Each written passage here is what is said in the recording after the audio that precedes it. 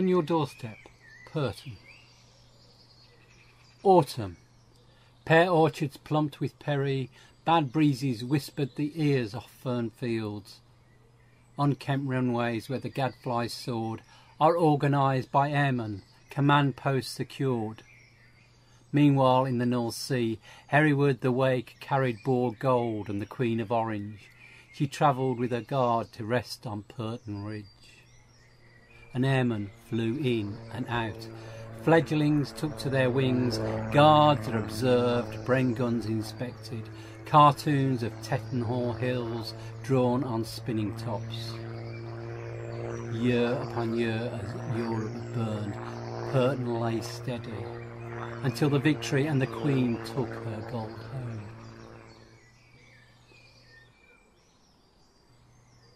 Leather-clad racers took to the runways, whilst town planners had other designs. Canada geese and lapwings the late flights as homes grew from the tangled overgrowth. Roads named of Saxons, rivers, poets and battlefields circled and weaved to always meet at Sainsbury's. The control tower relief for friendly pursuit as a community gathered from Wolfram's lands, bringing clip-clop shoes and Red Cross medals, making parks and gardens from codsall seedlings, dancing tiptoed, avoiding the frogs in the underpass. Until a glider with the widest span of wooden wings settled the library's crown to rest alongside the airstrip. The village settled its presence into our daily chronicles. They rubbed out the runways like pencil lines on elapsed plots, along with the air raid shelters and cells in the Bluebell Woods, leaving only aerial photographs of geometric tarmac, fading remembrances kept alive of the poppy rock. Around the island lake are players, dancers, workers and poets, grandparents, mothers, fathers, children, friends and familiars. Perton lives with its youthful history, making much from little.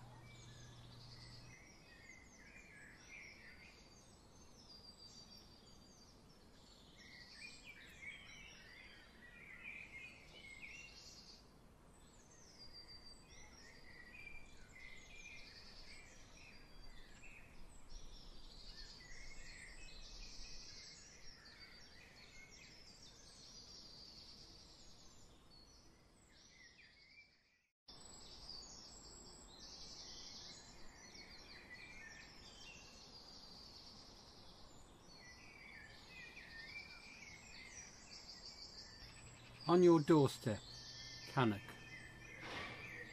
Gathered in the glass case are several stints, toil of colstrum, hammering tin and pruning borders, sewing scallop shells from pressed metal, curios in practical ironmongery, from a pin to an elephant. Feet walk in solid guaranteed leather, good wear, written on sweat.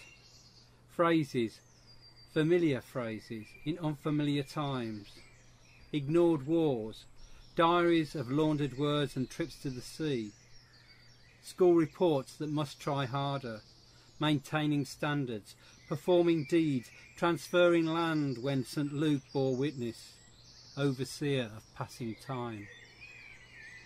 Smoke calm bees serve a harvest of honey, prayers at Easter posted on cards, search for hope, listening for a Messerschmitt's low hum, eking out rations, feeding by flying squads, making plans for a merry England that never was, crafting sweets out of boiled gum, pressed through pear-drop ringers, whilst the rest of the world rode in on plastic ponies.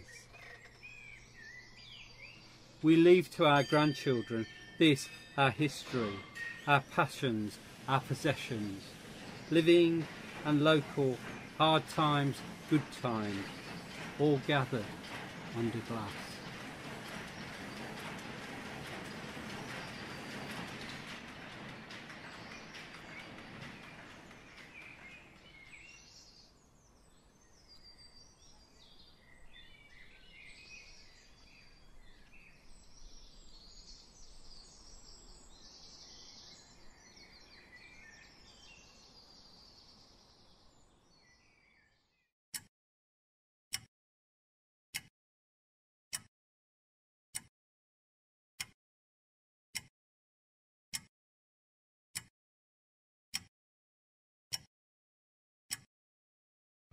On Your Doorstep, Uttoxeter.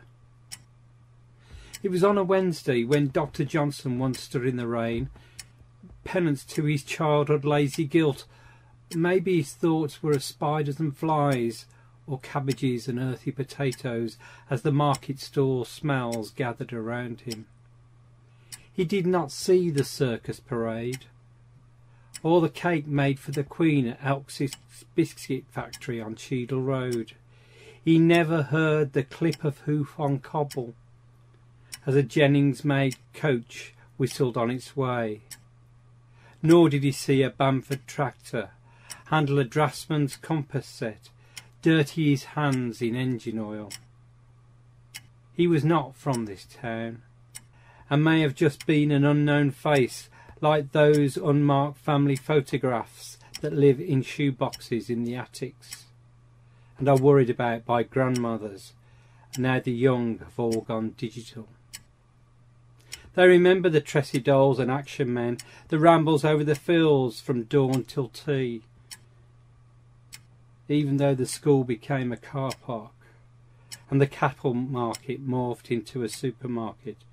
The dance tunes changed at the paddock suite, and though the town still floods with punters spilling full lap to watch fillies fly along furlongs, they remembered that this town, where everyone knows your name and time is marked by mantle clocks and families and communities still flourish, the pavements are paved with Petey's gold.